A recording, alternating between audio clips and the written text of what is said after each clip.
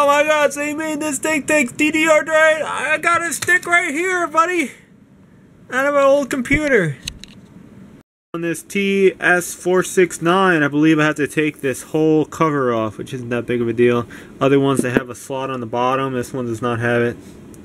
So what do I need? Like a number 2 screwdriver. Unplug it, shut it down.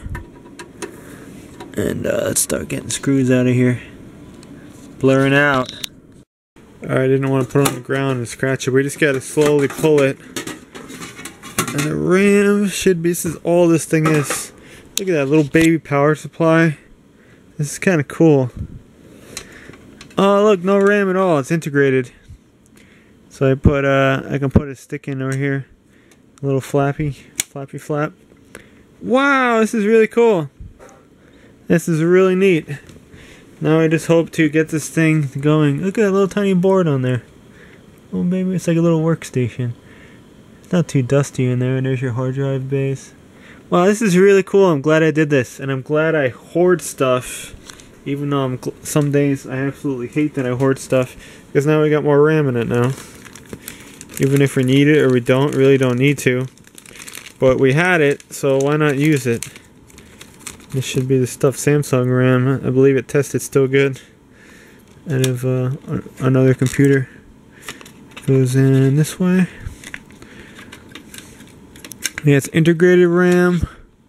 Yeah, it's only one slot. Integrated RAM and upgradable RAM.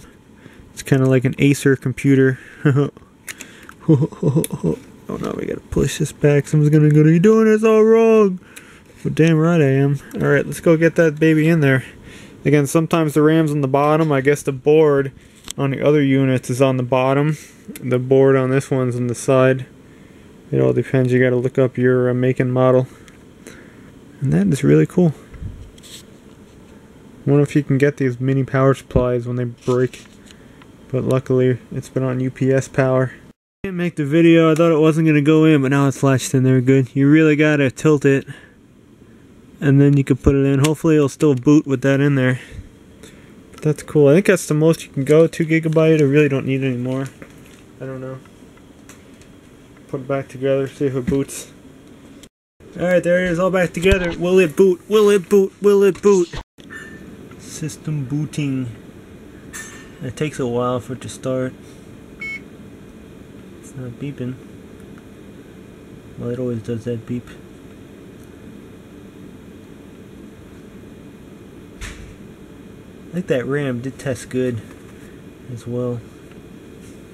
Hope so. And when you check it, oh, there you go. I read 984 I think before. So our RAM took. It's been running smooth. Cool mod for free.